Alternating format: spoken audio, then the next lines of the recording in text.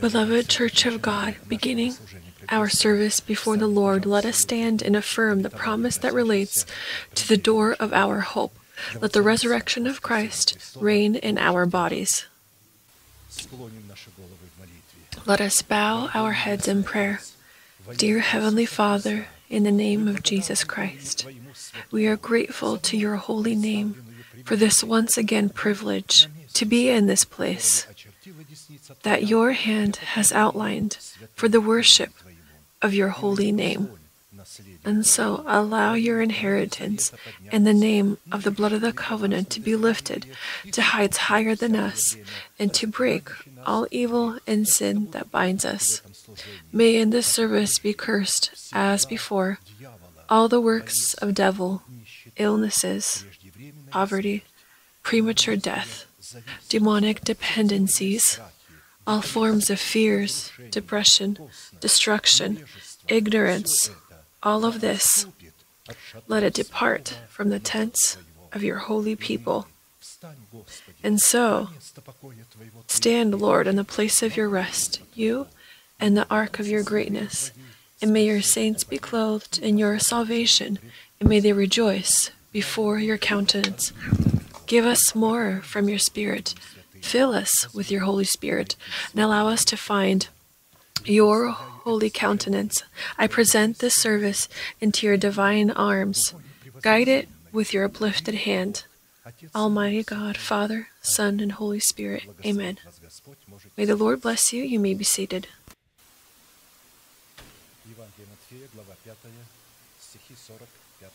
The book of Matthew, chapter 5, verses 45 through 48. So that you may be the sons of your Father who is in heaven.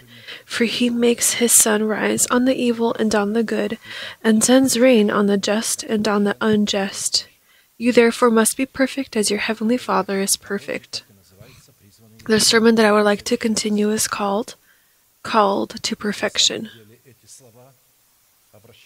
In fact, these words are turned to Christ into a commandment, which is the inheritance of saints of all times and generations, and is addressed by Christ to his disciples. And therefore, those people that do not accept the person or the authority of the person sent by God have no relation whatsoever to the inheritance of this commandment, and likely will never have a relation to it. With regard to the fulfillment of this commandment, to be vigilant over the word of God in our heart, just as God is vigilant over his spoken word in the temple of our body, we arrived at the need to study the following question. What specific goals is the righteousness of God in our hearts called to pursue? And in particular on the fact that the purpose of the righteousness of God in our heart, accepted by us on the broken tablets of testimony in which we, with the law, died to the law, so that we could receive justification in new tablets of testimony, in order to live for the one who died and rose, and therefore, in doing so, receive the affirmation of our salvation in the new tablets, in order to give God the basis to give us the promise to be an heir of peace, not through the former law, but through righteousness of faith, just as he had given to Abraham and his seed.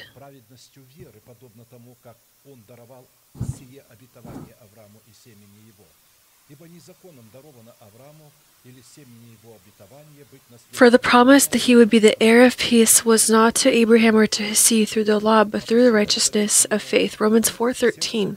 And therefore, the covenant of peace in the heart of a warrior of prayer is the result of the obedience of his faith to the faith of God in the word of the messenger of God. It is through righteousness of faith that the covenant of peace presented in the inheritance of peace is called to keep our thoughts in Christ Jesus. So, observing these commandments places our thoughts in Christ Jesus. Be anxious for nothing, but in everything by prayer and supplication, with thanksgiving, let your requests be made known to God, and the peace of God, which surpasses all understanding, will guard your hearts and minds through Christ Jesus. the fruit of righteousness in the atmosphere of the peace of God, because this peace of God is given to us in a seed, and we then need to grow it into the fruit of peace, because the fruit of the Spirit, there it is mentioned that there is peace. This peace, well, as we say, everything that God gives us through the preached word, He gives to us in the seed in the format of a deposit. We accept it, and we can accept it under the condition that our heart is cleansed from dead works. Then our soil becomes good. It is capable of accepting this word. And then to grow it into fruit. Therefore, this is referring to the fact that if a person does not grow it into fruit, then he cannot use anything from the grace of God. He will lose his salvation quite literally if he does not grow this salvation into the fruit of righteousness, and which are the components of the peace of God. And therefore it is the fruit of righteousness shown to us in the atmosphere of the peace of God that is able to keep our thoughts in Christ Jesus. This is the glorified seal of God on our foreheads that serves as evidence that we are holy unto the Lord and that we belong to Him. And this seal of God is found on our foreheads in spiritual thoughts that are the mind of Christ in our spirit. And that are the mind of Christ in our spirit, as it is written, for to be carnally minded is death, but to be spiritually minded is life and peace. Because the carnal mind is enmity against God. For it is not subject to the law of God, nor indeed can be, so then those who are in the flesh cannot please God. Romans chapter 8, verses 6 through 8. According to these words, it follows that people who refuse the conditions to submit their faith to the faith of God, in submission to which the preached word and power of the Holy Spirit is called to renew their thinking with the spirit of a mind, they have nothing in relation to the peace of God. And they have no relation to the sons of peace, so that the priests of God inherit eternal salvation in the kingdom of heaven, of whom it is written, Little children, it is the last hour, and as you have heard that the Antichrist is coming, even now many Antichrists have come, by which we know that it is the last hour. Who are these Antichrists, or those that resist Christ? From where did they come from? This is not the world. It is said, they came out from us, but were not of us. For if they had been of us, they would have continued with us, but they went out that they might be made manifest, and none of them were of us. So they grew all on one field. As wheat grows on one field with the tares, the wheat is sowed by the Son of Man, the Jesus Christ, or the preached word of the messengers of His messengers, and the tares are sown by the emissaries and Mammon on the same field. When the disciples asked, Who did this? He said, The enemy of man had done this. But they said, Allow us to go and take them out. He says, How will you take them out? A tare does not differ from the wheat. A wheat does not differ from a tare at first. When we are born from the seed of the word of truth, our spirit is reborn, our soul remains the same, our body remains the same. And therefore, we don't differ in this moment from the tares. We need to place into circulation our salvation, our justification, that we have received in the seed, so that we can receive it in the fruit of righteousness. And the fruit of righteousness is the seed of the wheat that will demonstrate itself in humility. When upon the wheat field there is the maturation of the wheat, then from the weight, the head of the wheat begins to weigh down. But the tare is empty. That's why it stands up straight. I saw these tares. I had observed this. The wheat.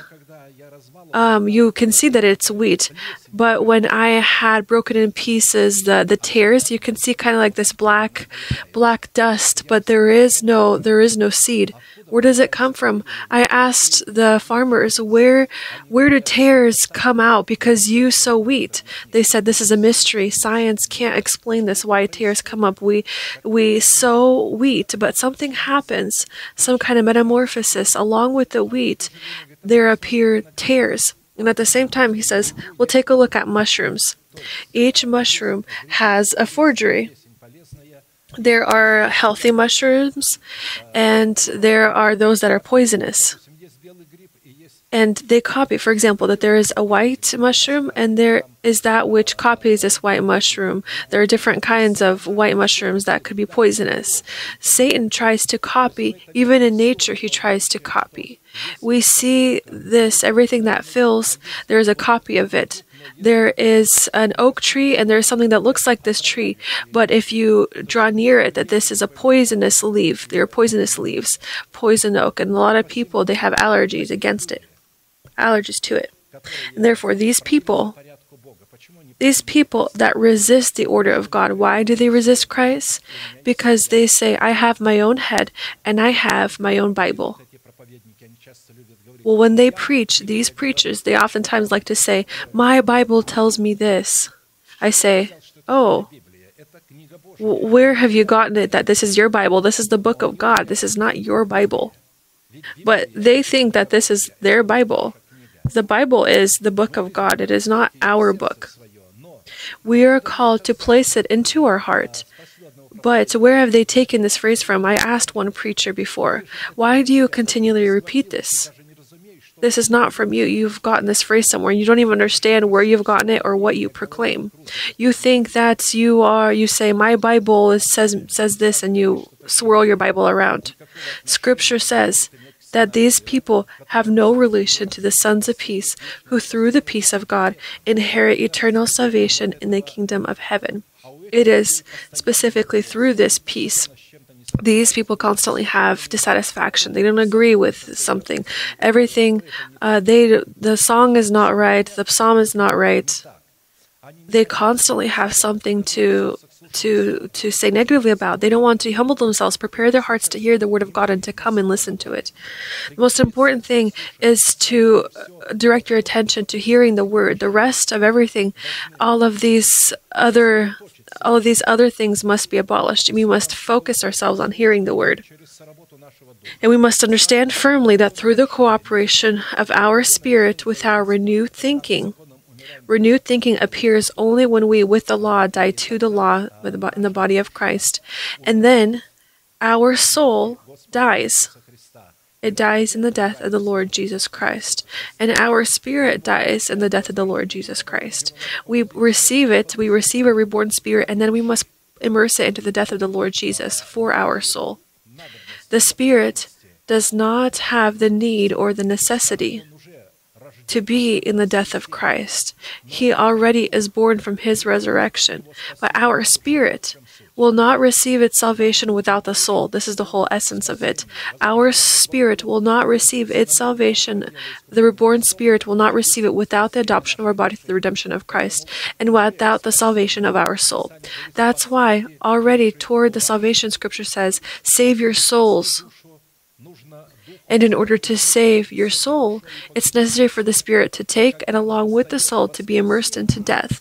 And as soon as it rises in resurrection, because God says, I give life to the hearts of the contrite and humble spirits. I give life. And when he gives life, our mind is already not fleshly. It is renewed by the spirit of our mind. And therefore, only through the cooperation of our spirit with our renewed thinking, because our spirit cannot cooperate with a not renewed thinking, they are going to resist, just like the two kings in one government, just like King Saul and King David in one government. I have explained why God allowed in one government for there to be two kings, maybe perhaps three, but right now we're going to talk about specifically two, the fleshly mind and the mind of Christ in the face of King David. David was beloved by God. Saul, his name meant great. Great. He placed himself great. Why did Apostle Paul refuse to be called Saul? Saul means great. And he said, I am Paul. I am small. So he humbled himself. He had rejected his name and took a completely different name for himself that talked about the fact that I have bowed my head for Christ so that I could refuse everything in order to gain him. And therefore, only through the cooperation of our spirit with our renewed thinking that is found in Christ Jesus, we are called to reign the resurrection of Christ in our bodies and clothe our bodies in the resurrection of Christ. And therefore, according to what signs should we test ourselves to see if we have the reign of the peace of God in our heart, which identifies us as the sons of peace and as holy unto God? Because according to the reign of the peace of God in our heart, which cannot be violated but would not be destroyed by any losses of life, neither death nor any losses nor illnesses, they cannot abolish this. A person who has peace will never ask, well, why am I sick? He'll never ask this. He will never ask, well, why is he or she sick, or why did God allow this? Because he or she, they loved God. Why did God allow this to happen? This is spoken only by those people who do not have the peace of God in their hearts. He does not reign in their hearts. These are carnal people who consider themselves spiritual. These are still carnal people. And carnal people, they always think that their children are saved. Remember, carnal people, your children are not saved with your salvation. When Scripture says you and your household shall be saved, it is referring to when you place the salvation to circulation and you receive it in a fruit. If you have received it as a fruit, your salvation, then your children will have the guarantee for salvation. But if you have not received it in a fruit, and your building has burned down, then your children do not have the right to this same salvation, because says you and your household, you accept salvation, but if you do not place it into circulation, you lose your salvation. And if God does save you as a head from the fire, then this does not mean that your children are going to be saved as a guarantee. Each of your children needs to individually save themselves, rejecting your life that you had lived, that you had died, and did not grow the tree of life in the fruit of a meek tongue. You did not change your character. That's why salvation is accepted in a sober mind. If a person loses sobriety and then you tell him about salvation and he accepts it, this is not the acceptance of salvation, because he accepted it not in a sober mind. Salvation is accepted in a sober mind. Remember this.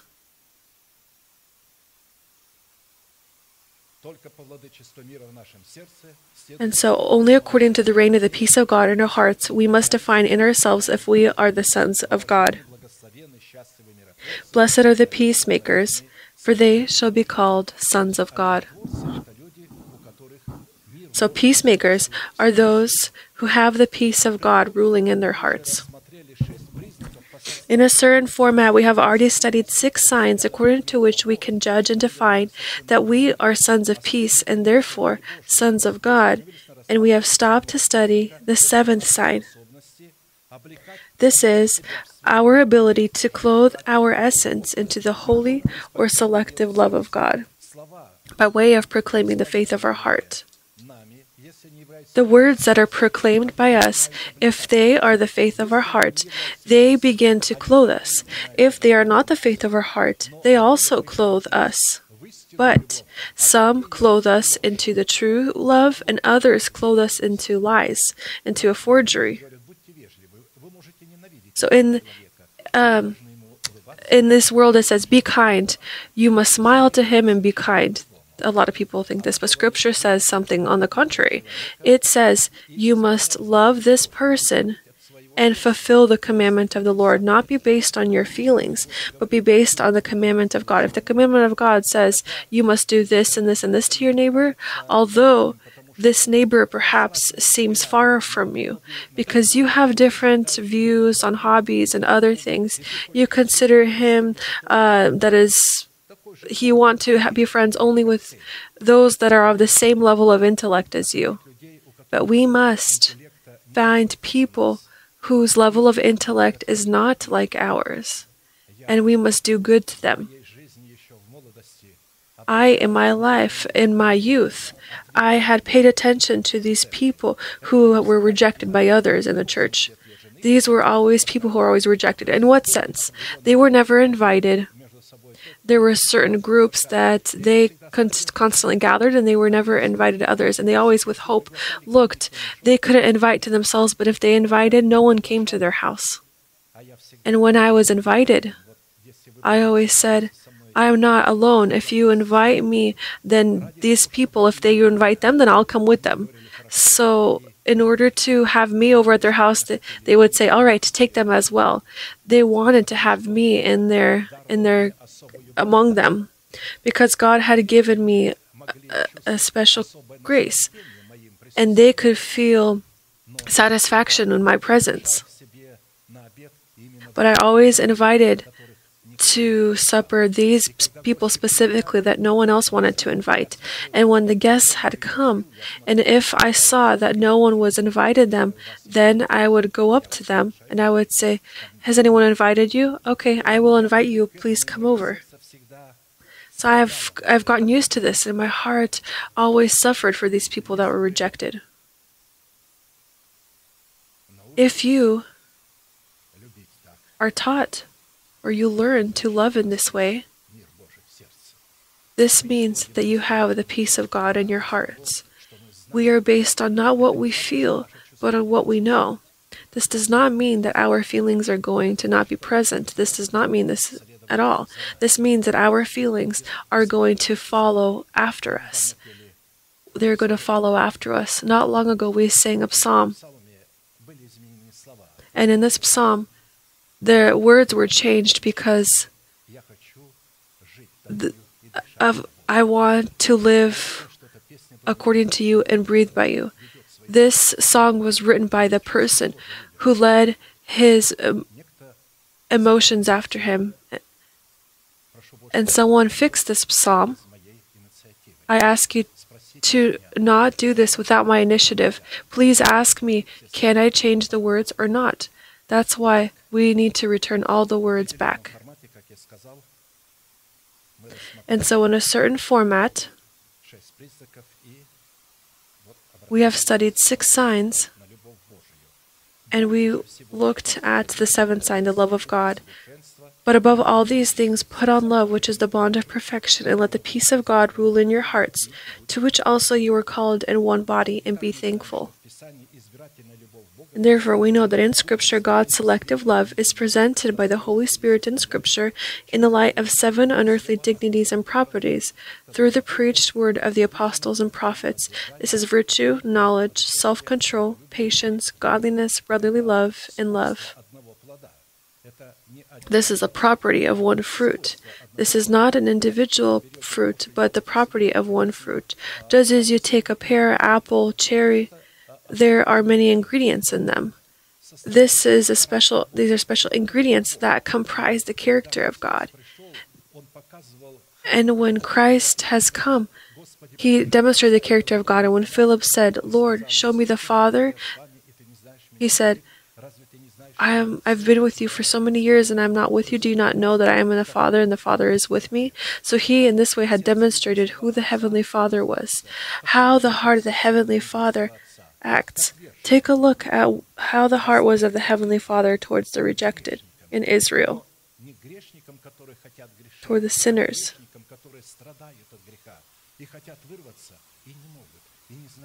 There are those that struggle from their sin and they want to exit. When the woman that was sinful, adulteress, they said, Moses had commanded us to stone her. What will you tell us? He bowed down to the ground and said, Who without you is without sin? Who among you is without sin? Cast the first stone. And these people whose conscience had dimmed out, all of a sudden the word was restored by Christ. And they then began to lead, beginning from the elders, going to the youngest. And then they remained one-on-one, Christ and the woman who was accused of adultery. He asked her, Woman, where are your accusers? No one has accused you? She said, No one, Lord. He said, And I do not condemn you. Go and sin no more. Do you know what kind of sinners whom God does not condemn, who are in the captivity of sin and who do not want, or who are unable to get out? He justifies them. And even if they are in the captivity of sin, they fall. He says, Get up and go forth again. I will teach you how to resist this sin and how to overcome it. You cannot overcome it on your own without me. Victory is found in my death and in my resurrection. You must die in the death of the Lord Jesus Christ and my death with me. And when you die, your sin, your soul that has this sin, it is going to die. And when you arise, you will arise without this sin. And then the old man that is in your body, will lose authority over you. You are going to be able to bind him, and you are going to be able to withstand sin and trample on it. And therefore, we've already looked at five of the properties that open for us an entrance into the kingdom of heaven, and have stopped to study the sixth property, which is brotherly love. And with regard to this, we arrived at the need to study 4 classic questions. What does Scripture say about the origin and essence of brotherly love,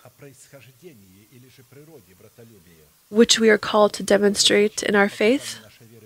What purpose is the love of God agape that flows from brotherly love called to fulfill in the demonstration of it in our faith?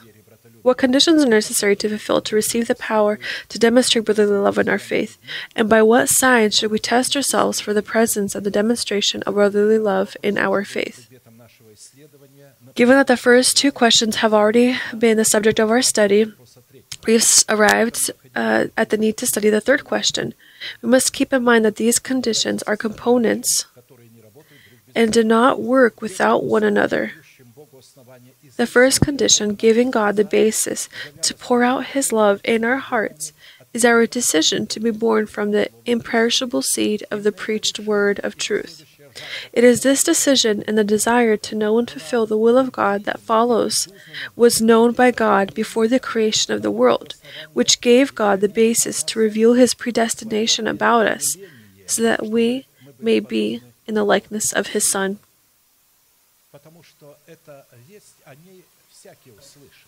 Because this news, not everyone will hear it. It is going to be the spread about salvation, about the deliverance of sin.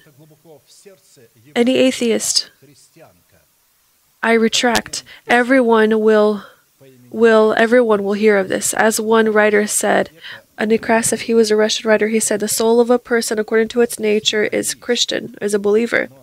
It is here in our heads that we are atheists, he writes. But in fact, I knew many atheists that had secretly tried to serve God, to worship Him. They had tried to obtain Bibles for themselves. They were people that held high ranks in the hierarchy of the communist parties, and at the same time, they placed the gospel under their pillows. They read the Bible. They secretly brought the priest at home. They paid him money to baptize their children. Therefore, atheism is foolishness, is a foolish, foolish faith. That's why in schools, when it is the Darwin theory is taught, atheism is also taught to resist the Bible. And today, in all countries of the world, the government, they withhold the mystery about the biblical origin. You know that in all countries of the world, there are thousands of lessons, and they say that people did not come from monkeys, they came from giants. But in museums, this is forbidden to be demonstrated. Yesterday, I watched a report from all countries of the world of those people who had partaken in these uncoverings. These was in Armenia, in Kazakhstan, in Iran, in America, in Russia. So in the digging, in their diggings, they said, I found a bone, and this bone of this person was taller than me, that these people, they were from 4.5 to 6 meters in height, and there were many of these bones discovered, and the cities are uncovered, but why? Until this point in museums, this does not exist. Everyone is told, we have come from monkeys, because you'll never see a monkey that is 6 meters in height. These are small, this is a small creature. Satan laughs and mocks at these people. They accept these in schools. Those people that call themselves Christians in America, and penetrate this Darwinism theory. Even Darwin himself had rejected it. He studied it, found out that he was lost, and he rejected it. Just like Engels, when he had created this communist ideology, creating it along with Marxism. He had then rejected it. How come nowhere is it spoken of? How come penetrating this lesson of atheism, they don't talk about how the people that created these lessons rejected them? Engels wrote that he was a historian. He was an archaeologist, and when there were scrolls found, ancient scrolls found, and dug up, there was the letters of kings toward one another. And when he had read this, he said, people are trying to change our minds towards certain things in history, specifically about the fact that the one who loses life, who had lost life in Golgotha, once again had gained it. He had believed. He had believed in Messiah, the Christ, just as Darwin. But those that resist Christ, those that resist God, they continue to leave the world unknown. Sometimes we have so-called school children. They say, "I don't believe in God," because his cheap science, he's been brought by cheap science of Darwinism. So the second condition, giving God the basis to pour out His love in our hearts in the atmosphere of brotherly love, is to demonstrate salt in our faith, which is the presence of the fruit of holiness grown by us. In Scripture, salt is an image of holiness. You are the salt of the earth. But if the salt loses its flavor, and a salt loses its flavor, a person becomes wicked. A wicked person cannot be a person of this world, because a wicked person is one who was previously holy, who had salt in him. He was holy. He was born of God. He had in himself the seed of this holiness, of this salt. But instead of offering the fruit of holiness, he had buried it in the ground. He had buried in the ground that which he had, and he did not place it into circulation. He turned himself into the wicked.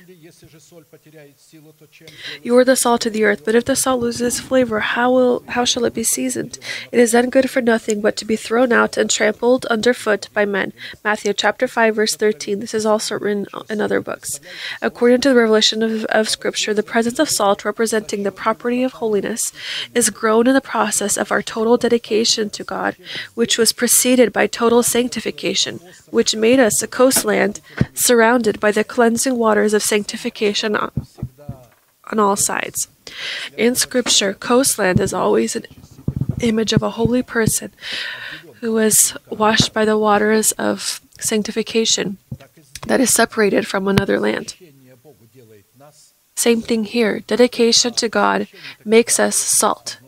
And dedication is when you are laid upon the altar, because it is specifically the representation of our body into a living, holy, and acceptable sacrifice to God for reasonable service that clothes us in the dignity of the fruit of holiness that makes us the salt of the earth and defines the soil of our heart as good or wise.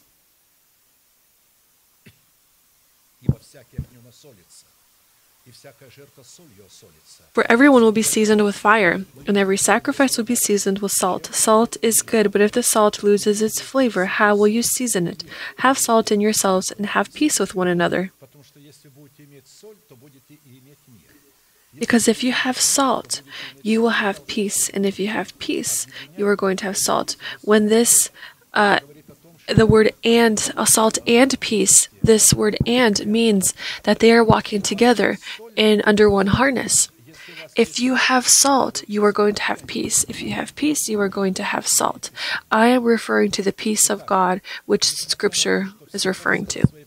And therefore, despite the fact that all sheep by nature are pure animals, only the sheep that is separated for a burnt offering sacrifice becomes holy when it is separated for a sacrifice.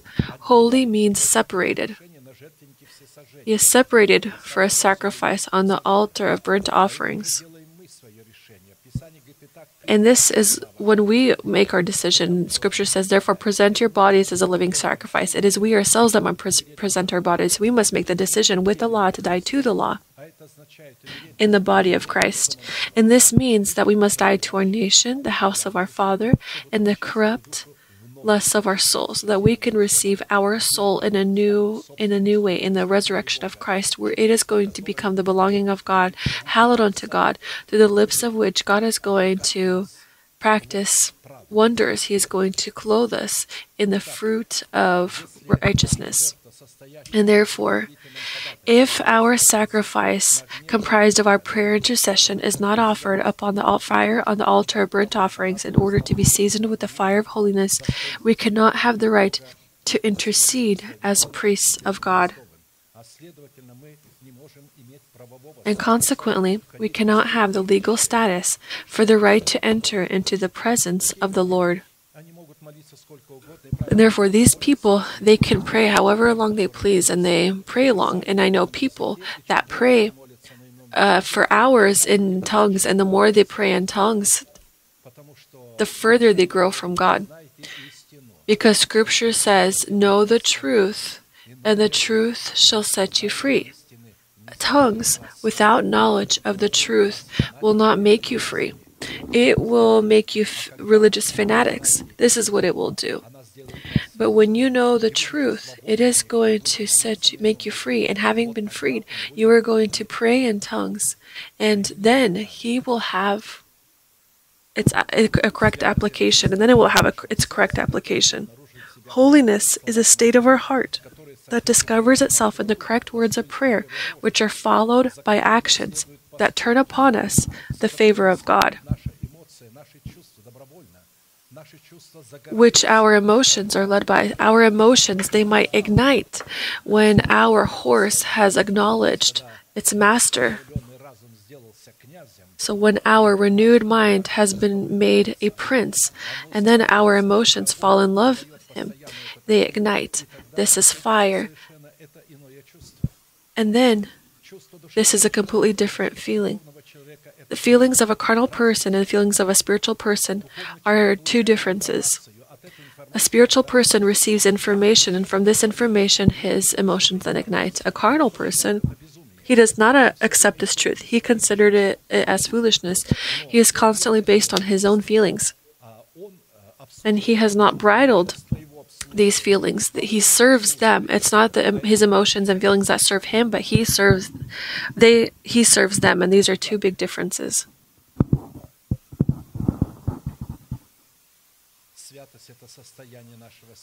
And therefore, holiness is a state of our heart that discovers itself in the correct words of prayer, which are followed by actions that turn upon us the favor of God. Pursue peace with all people and holiness, without which no one will see the Lord. You see here, we see the word and. Pursue peace with all people and holiness. They are united. We can't have holiness without peace and peace without holiness. And therefore, the attempt to demonstrate peace outside the limits of holiness, so to have communication with people outside of the limits of holiness, because holiness forbids us to communicate with certain people. And you say, well, God loves everyone. You proclaim tolerant love in doing so. And therefore, I remind you that the attempt to demonstrate peace outside of the limits of holiness, and not as an expression of holiness, transforms us into the sons of resistance and sons of perdition. It transforms us into antichrists, who are not going to be able to withstand it in the house of the righteous. They will find a reason to leave. They will create their own synagogues, and they will proclaim themselves as spiritual, and they will call you heretics, as those who are delusional. The demonstration of holiness in prayer is a demonstration of righteousness of faith that affirms our origin in God, giving us the right to make a covenant with Him, which is the covenant of everlasting peace. When we make a covenant with God in the functions of the three baptisms, water, Holy Spirit, and fire, we make it in the seed. And now we need to, in this covenant, we need to grow. We need to offer fruit of righteousness. Only then will the treasure of the covenant become ours. We will have the right to to the treasure of the covenant, until we grow into the fruit of righteousness, the seed that is given to us in justification. Then the treasure that lays in the covenant cannot be ours. We cannot use it. Only holy people have the legal right to represent the holiness of truth upon fulfilling their sanctification that pursues the goal of dedication for the living and true God. Let's be reminded of what a holy person is. What Scripture means when it talks about the holy brethren. When apostles turn to the church, they call them holy brethren. They say, you must do this and this and this in order to become holy. No, they already call them holy. They call them holy, and then they say, you are fleshly, you speak in tongues, you use gifts of the Spirit, but you are carnal, and I could not speak with you as those that were spiritual. I could only speak with you as those who are carnal in Christ. You see, these fleshly, carnal people, they are still holy. Why? Because they have been born of God. God cannot give birth to someone that is not holy or not righteousness. But having given birth to someone who is holy and righteous, He gave birth to them in a deposit in order to become so according to the right. Our new man must grow, and he must overcome our old man. We must cooperate with him, and we must grow the fruit of righteousness. That's what holy means in relation to the person who was born of God. He doesn't need to do something in order to become holy and righteous. He is so according to his origin, being born from the seed of the word of truth. So they acknowledge that they are born from the seed of the word of truth, but they do not acknowledge that they are holy and righteous. In the Orthodox Church, righteous, you become righteous very rarely. A rare priest, if he has died, and then it passes 40, 50 years, and if his body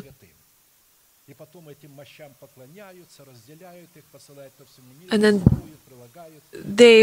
these people are worshipped, and they think that these people are going to do wonders. Take a look at how far people are far off from the truth. I remember I brought one monk in the church. A pastor came to him and began to they say, you worship icons and idols. I say, what are you? What do you worship? What do you worship? They worship idols and icons. You also worship something, but not God. Because you can think that you must become holy. This means that you do not worship God. You do not acknowledge God, that He has given birth to you as holy and righteous. You try to, by way of your works, to be made righteous. Therefore, you are not worshiping God. You also have your own idol. And it is far worse than the others. Therefore, holy is he who is born of God, he who is born for God, he who comes from God, who belongs to God, who dwells in God.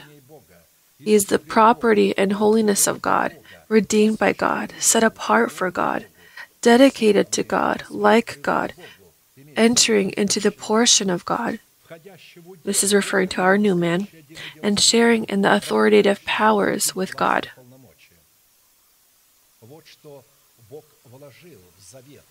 This is what God has laid or placed into a covenant that is firm for people who have entered into a covenant with Him. And they must grow in themselves the fruit of righteousness, in order to have the right that is found in the covenant.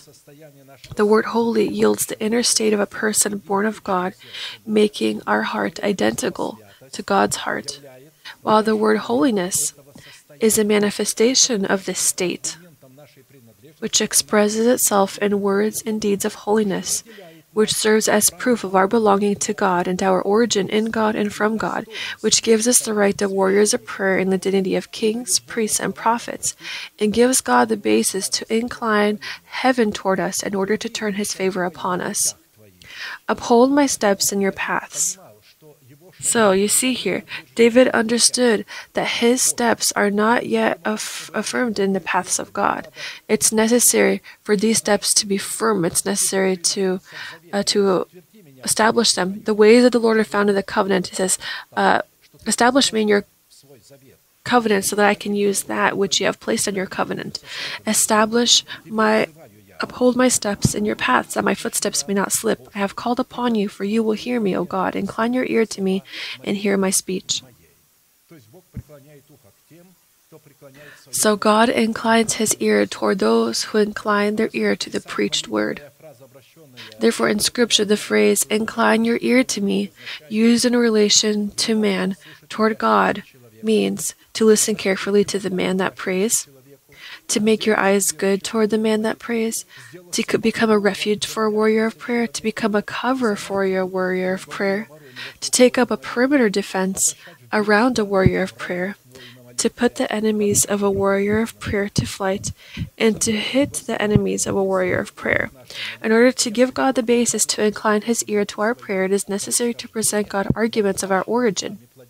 In the offering of the fruit of holiness, in the atmosphere of brotherly love, as well as outside of it. But now, having been set free from sin and having become slaves of God, when have we been freed from sin? When we with the law died to the law, by the body of Christ. When we, in the baptism of water, Holy Spirit, and fire, were immersed in the death of the Lord Jesus. And in these baptisms, we made a covenant with God, a covenant of blood, salt, and rest. And therefore, having been set free from sin and having become slaves of God, you have your fruit to holiness and the end to everlasting life. So this occurs only with those people who have rejected their nation, their household, and their corrupt desires, and they have been immersed into death. And there are very few people like this. Therefore, from the existing definition, it follows that until a person is freed from sin by taking off the old man and considering himself dead to sin and alive to God, calling the inexistent power of incorruptibility in his body as existent, he cannot become a servant of God in order to demonstrate the salt of holiness.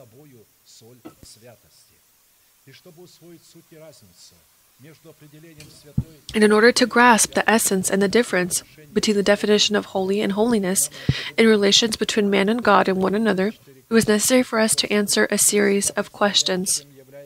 First, what is it, and what does it present, and how is the characteristics of God's love determined proceeding from brotherly love? Second, what purpose is holiness called to fulfill in relations between God and man and God? What price is necessary to pay in order to demonstrate the fruit of holiness and brotherly love? So, in brotherly love. And by what sign should we test ourselves for the presence of salt, which yields holiness in relations with God and one another?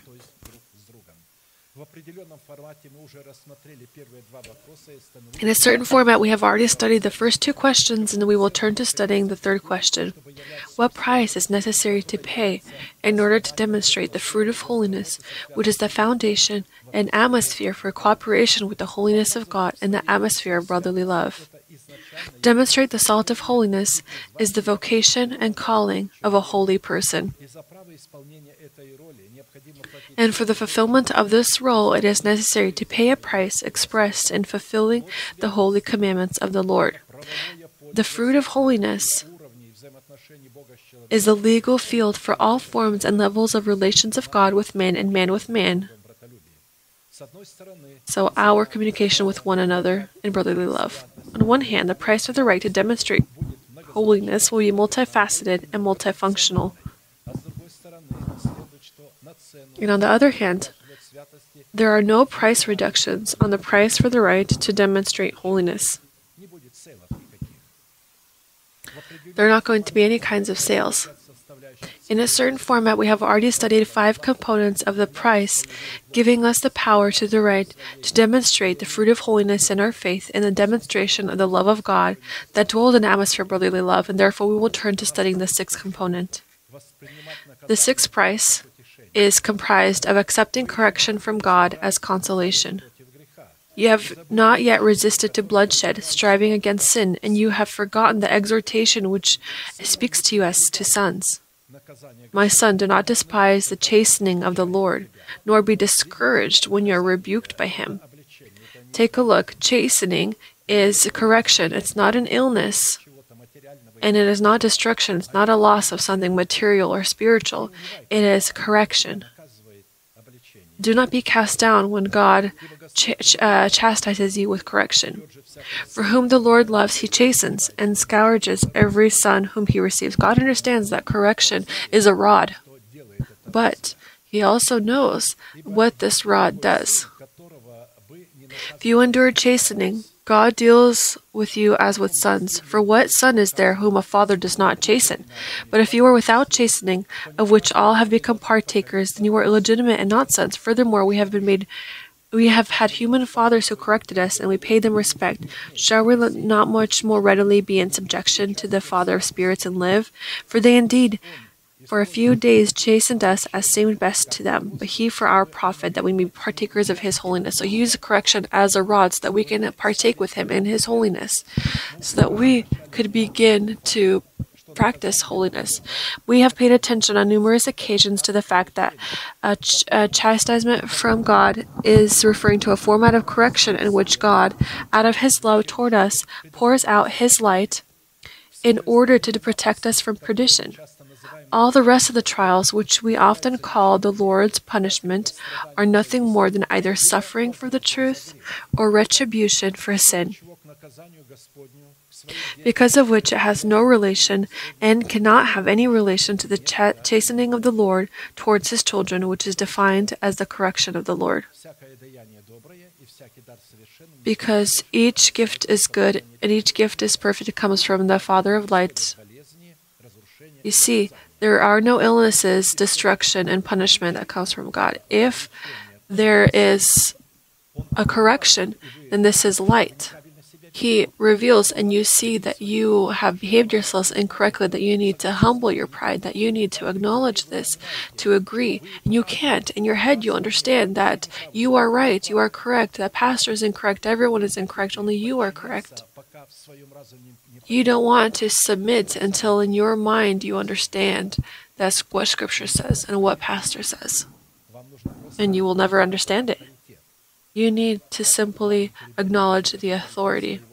Just as a small child acknowledges the authority of his father, he says, I don't want to do this or I don't want to do that. He takes a rod and says, okay, well now you're going to want to do it. And after being disciplined, a child wants, he says, okay, if I don't do this, then I'm going to be disciplined. And if we have feared our parents, then we must fear our Heavenly Father. They had punished us. They punish out of love, so that then when our independent life comes upon us, we can understand that we must withhold ourselves from certain things. If we allow a child to be disciplined and do not punish him, and we do not withhold him from certain things, well, you can't do this, you can't do that, then when he grows up, then the police baton is going to hit him. If you don't want the police baton to hit him, then take a rod and contrite his ribs. This doesn't mean to break his ribs, but to break ribs means to break his pride. Meaning, I don't want this, I have my own will. Children begin to say, I don't want to do this, or I want to agree with this. But you humble them, and Scripture says that if you do this for a few days, your Heavenly Father will do this so that you can partake in His holiness. The reason why the children of God perceive their correction of the Lord in the form of loss of their health or some other physical punishment for sin lies in their carelessness and ordinary illiteracy of the language. Quite often, the same word in Scripture, translated by translators from the Greek language into the Russian language, in the original Greek language, because neither English or Russian is the original of Scripture, Greek is the original, and Hebrew. In the original, sometimes even in one text, it has a completely opposite meaning. So in one text can be two words that have a completely opposite meaning out of an incorrect translation. For example, blessed is the man who endures temptation. For when he has been approved or tested, he will receive the crown of life, which the Lord has promised to those who love him. Furthermore, let no one say when he is tempted, I am tempted by God. For God cannot be tempted by evil, nor does he himself tempt anyone. So take a look. Blessed is the man who endures temptation, because having been tempted, he will receive the crown of life. And this also says that God does not tempt. We'll take a look here. There is opposition here. People don't even notice that this opposes each other. And when you see this opposition, you need to look to the original text of Scripture, because this tells us that there's an incorrect translation when there is this opposition that exists. But each one is tempted when he is drawn away by his own desires, enticed. Then when desire has conceived, it gives birth to sin, and sin, when it is full grown, brings forth to death. Do not be deceived, my beloved children. Every good gift and every perfect gift is from above, and comes down from the Father of lights, with whom there is no variation or shadow of turning. James chapter 1, verse 12 through 17. God is not going to test a person with evil, or tempt a person with evil. Do not be deceived. Now let's take a look at these phrases. The phrase, blessed is the man who endures temptation, for when he has been tested, he will receive the crown of life. The word approved, translated from the Greek language, means tested. So blessed is the man who is going to be tested. So when there is a clay pot that is created, it dries up, and then it is put into the fire for a certain time and at a certain temperature. And when it is taken out, it slowly cools down. Now you can pour water in this vessel, oil, and it's not going to come apart. It's not going to melt. It's going to keep for thousands of years that which you place in it. Today, when some pots in which there was honey or wine held there, when they are found in that same state. They have not been ruined because they were in this clay pot, which was placed into the fire. Now, when it comes to the temptation, not about the testing, but the temptation by which a person is tempted, being carried away and seduced by his own lust, the word temptation in the same Greek language means to try to seduce and catch into the net, and as a noun means the tempter. So take a look. We catch ourselves into the net with our own understanding. We try to find in Scripture a place that would allow us to sin.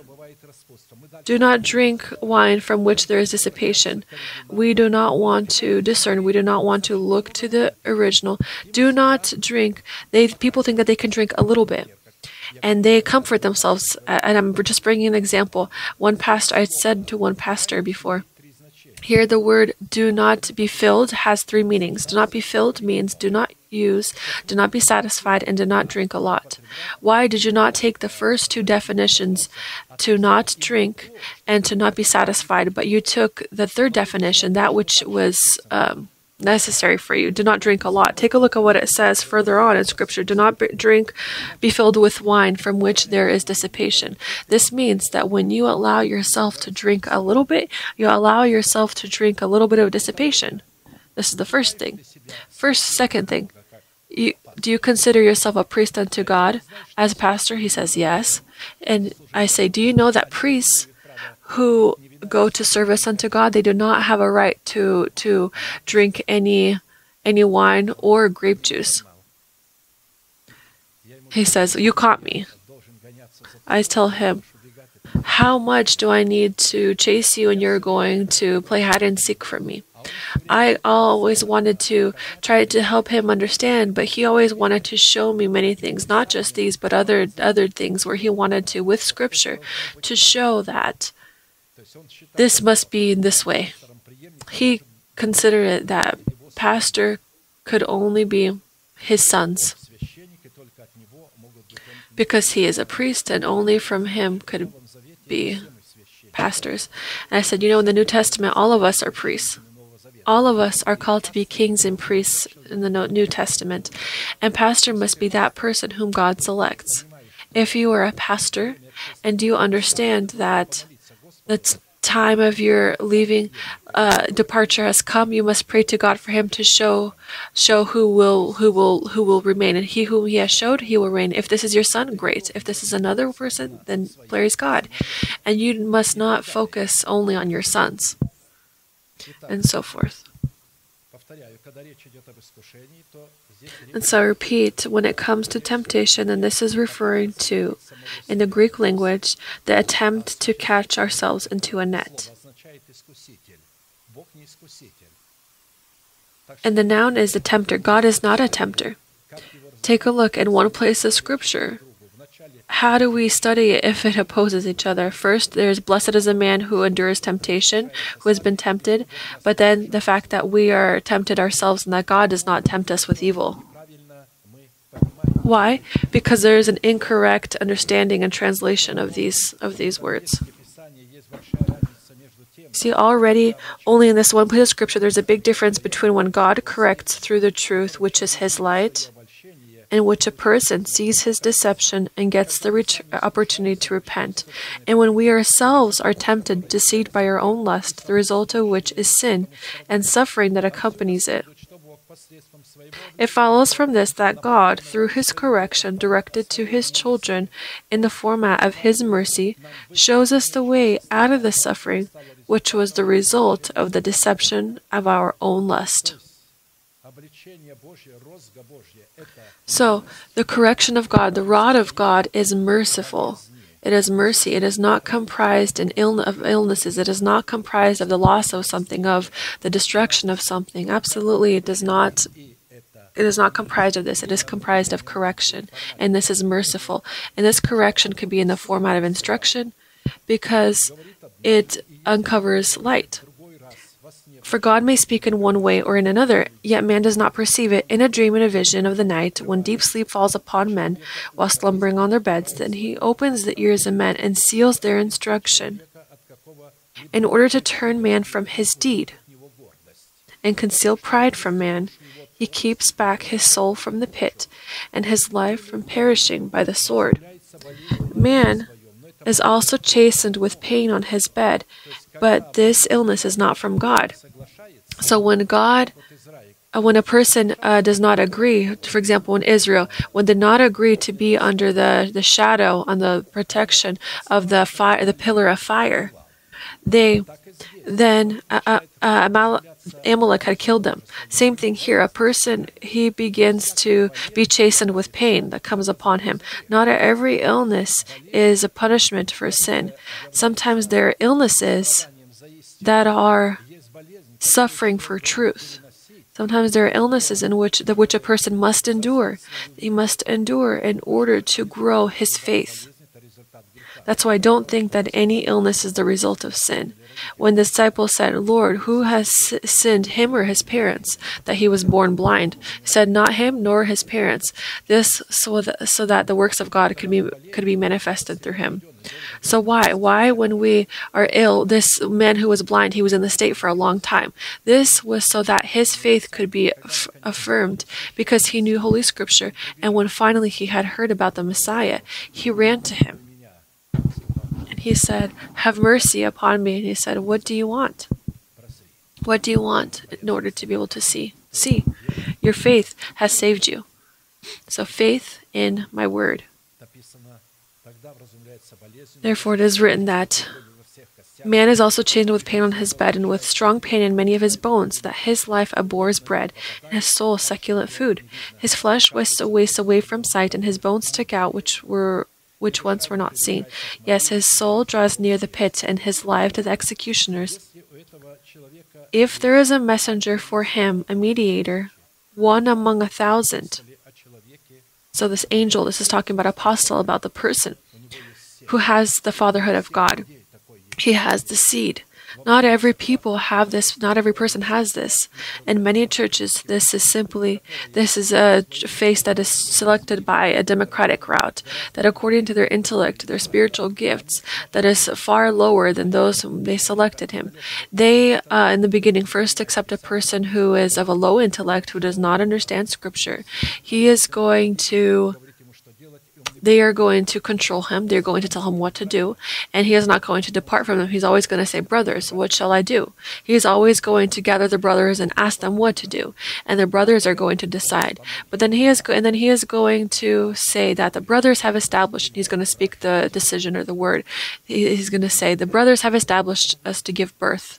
Well, forgive me, God did not establish us. This is not a commandment to give birth. This is a blessing. And God had blessed them and had given them, and he said, you produce and multiply. Not far away from us, there is a Pentecostal church where the brotherly council, they had gathered, and the pastor had commanded and announced, the brothers have established to give birth so that the woman could give birth, and so that there are no forms of protection that are used.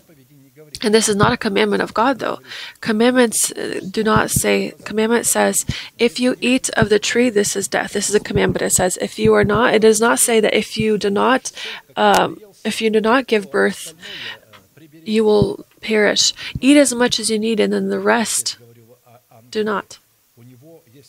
Here I'm talking about the messenger. He has a messenger for him, a mediator, one among 1,000, to show man his uprightness. Then he is gracious to him and says, deliver him from going down to the pit. I have found a ransom. So it turns out that only through this person could we receive freedom from sin.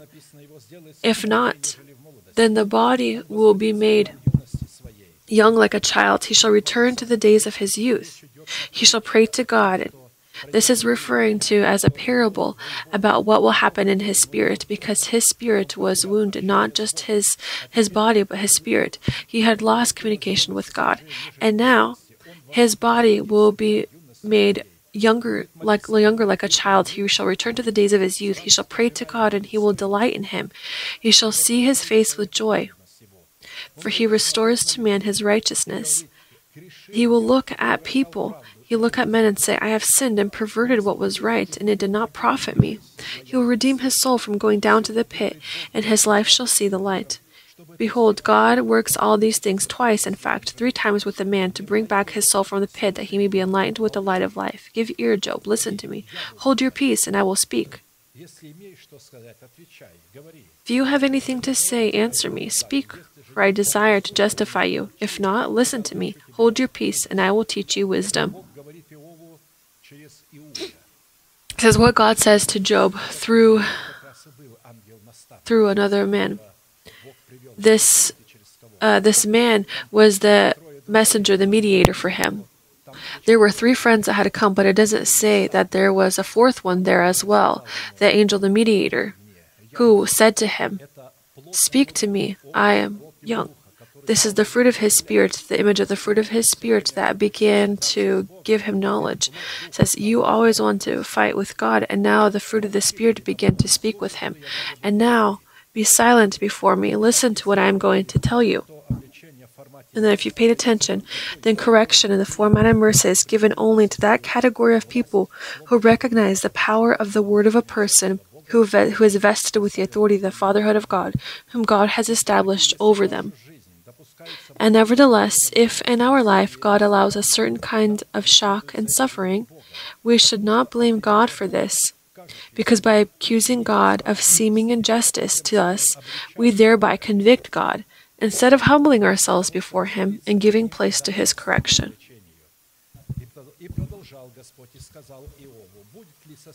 Moreover, the Lord answered Job and said, shall the one who contends with the Almighty correct him? He who rebukes God, let him answer it. But Job answered the Lord and said, behold, I am vile. What shall I answer you? I lay my hand over my mouth. Once I have spoken, but I will not answer. Yes, twice, but I will proceed no further. So Job had repented in that he called God out for judgment. For what? For what? For what? Instead of enduring it quietly, we begin to scream to God and say, Lord, for what is this? We come to Pastor, we say to one another, for what? For what? This means that peace has not reigned in our hearts, and when peace does not reign, we say, all right, Lord, I will not do this anymore. So he continued to be sick. God did not take the illness from him, but peace reigned in his heart. He said, all right, Lord, and the illness had still plagued him. And then God says to his 3 friends, my anger is upon you that you had said about me, as I am not faithful, as only when he prays for you, then I will accept, I will forgive you. And they came and they asked Job for forgiveness. And when Job had forgiven them, then God had healed him, so that you understand. because he had bitterness towards his 3 friends. God could not heal him due to his bitterness, not just because he with God had challenged God, but because he was bitter. Yes, they had behaved incorrectly, but these are your friends. These are your neighbors. These are your neighbors. You cannot have bitterness against your neighbor. Yes, they might not be correct, but you can't carry this resentment. Before the setting of the sun, you must forgive them because you have taken their righteousness and they are naked. And if we forgive people their transgressions, then our Father will forgive us our transgressions. If we do not, then God will not forgive us. You see what the Holy Spirit has shown here. And therefore, to better understand the value of chastisement in the format of correction, which is a manifestation of the Lord's mercy and is sent to us exclusively as His children, I will give 5 definitions that determine the value and purpose of the Lord's corrections addressed to us in order to save us from death. First, the correction of the Lord is one of the formats of instruction in the way that leads to eternal life. He who keeps instruction is in the way of life, but he who refuses correction goes astray. Proverbs 10:17. This is talking about how this instruction is a format of correction. And whoever keeps this instruction, the format of correction, he is found on the way to life. He has not yet entered into this life, but is on the way to this life, just as Job. Job, when he accepted correction, he was on the path to life. And when he had forgiven, then he finally gained this life when he had forgiven his brothers. Considering that the corrections of the Lord in the format of instruction are sent by God through a person vested with the authority of the fatherhood of God, the reason why a person rejects the corrections of the Lord is the arrogance and pride of his heart and his mind, thanks to which he rejects the authority of the messenger of the Lord in favor of their own opinion. So they say, what could be, we can receive from pastorally spiritual things and the rest are not. If I from the pulpit say something, accept it as a spiritual thing. If I said, according to revelation from the Lord, that vaccines are the secondary word of God, this is a revelation of God, accept it as a spiritual thing. But if you resist, this will be as perdition unto you. This is just one of the examples. When we saw that a part of people just exploded. They exploded. They did not accept this. Let him talk about Christ to us. I am talking about Christ to you.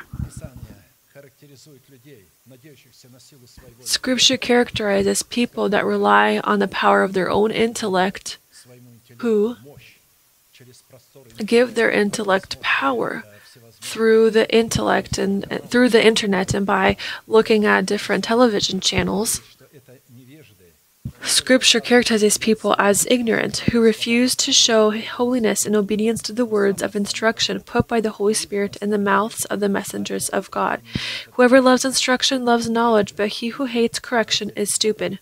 Proverbs chapter 12, verse 1. Second, the correction of the Lord pours out light on the ways of the Lord, called to lead a person out of the way of perdition into salvation. Harsh discipline is for him who forsakes the way, and he who hates correction will die. You see, a harsh discipline is for him who forsakes the way, and who hates correction will die. So he who forsakes correction. Forsaking the way of the Lord is the result of a person's hatred of correction. Scriptures say that he shall perish. And again, forsaking the way of the Lord is the result of a person's hatred of correction, or the refusal of a person to be a disciple of Christ in the face of a person sent by God. Third, the correction of the Lord is the format of counsel that comes from a person clothed in the powers of the fatherhood of God, called to make the person receiving instruction wise. Listen to counsel and receive instruction, that you may be wise in your latter days. Proverbs 19:20. So here, correction, the format of instruction, will make a person wise, not right away, but in the latter days when he accepts this correction. Fourth, the correction of the Lord in the mouth of the messengers of God through time will find more favor with the corrected person than with the person who flatters with his tongue.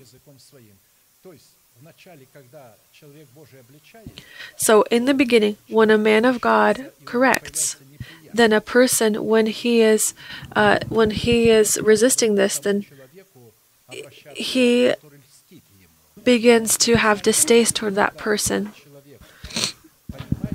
When Scripture says that when a person understands that what this is, who this person is for him, then this person, he will find more favor than the one who would flatter his ears or flatter with his tongue. He who corrects a man will find more favor afterward than he who flatters with the tongue. So he who corrects will find more favor. There will be more favor and inclination toward that person who had meditated and who had thought in himself about that person, about the parables. Christ says to one and the other, go. One says, all right, Father, I will go. I will go work in the vineyard. And the other says, I do not want to go. Why do I need to go and work in the vineyard? I have my own will. I don't want to do this. Then both of them, having walked off, the other one, he pondered in himself and he said, I will go. And the one that thought, and then the other one that pondered and said, well, why am I going to go if he doesn't want to go? Christ says, who among them filled the will of the Father? He who said, I did not want to go, but did go. This is talking about these people. So first, our mind goes in front of us, and then we begin to meditate in our heart and say, or to ponder in our hearts and say, why did I explode? This is Pastor. And if he is speaking, then in his words is the Lord. This is his word. He isn't going to speak from the pulpit. He's not going to say anything that is of himself. This is of the Lord. Why did I resist this? Fifth, the correction of the Lord found in the lips of the reasonable parents refers to correction in union with the rod. The rod and correction give wisdom, but a child left to himself brings shame to his mother. Proverbs 29:15. So if we, for our children, do not use the rod when we correct them, because you say, do not do, but he still does. And then when you discipline him with a rod, only then will he fear and not do it. That's why correction should be for children with a rod up until a certain age, and for older people, a rod is correction itself. Because when they accept with love correction from the pastor, then they're going to be in blessing. And usually that correction that comes from pastor, it always comes out of the love of God. And God, through him, always tries to protect us from death, to protect us from falling into the pit. That's why the goal of this correction is in order to protect us from perdition. Amen. Let us bend our knees, bow our heads, and may the Lord bless us in this prayer. Amen. We wait for you at the altar so that you could confess your sins here before the countenance of God, to confess your dependence on your lusts or on sin or your fears. Today there are many fears, and God will bless you.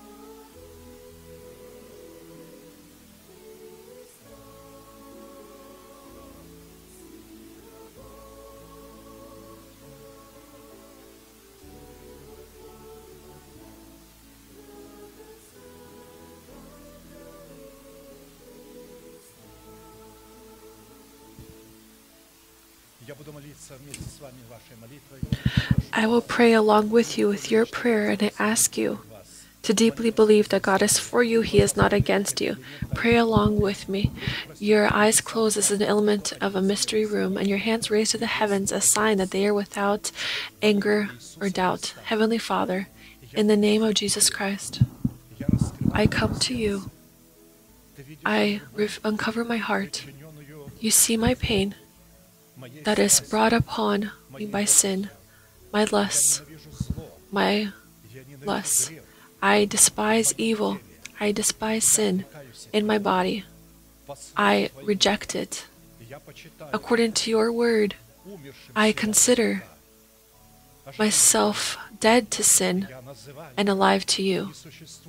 I call the inexistent power, the power of life in my body as existent.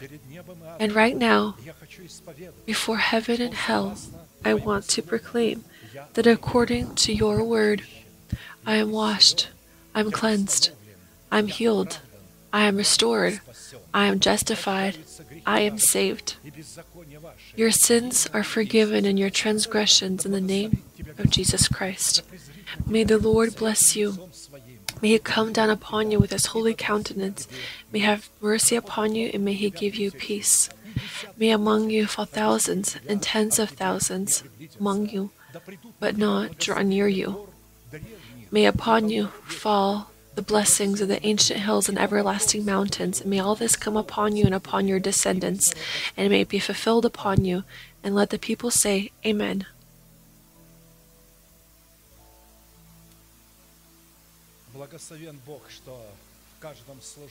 Blessed is God, that in each service that is called the service of justification, we have the unique opportunity to fully be freed from sin, to be freed in such a way as it does not have a result in us, because God blots out this sin from His memory, and you must also blot it out.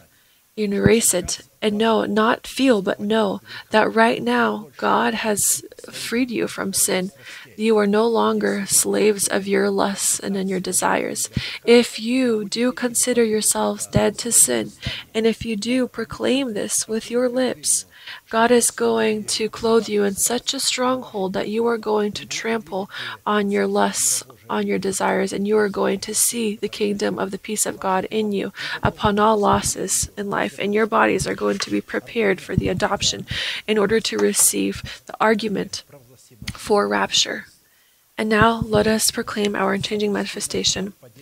Now to Him who is able to keep us from stumbling and to present you before the presence of His glory and joy, to God our Savior, who alone is wise, be glory and majesty, dominion and power, both now and forever.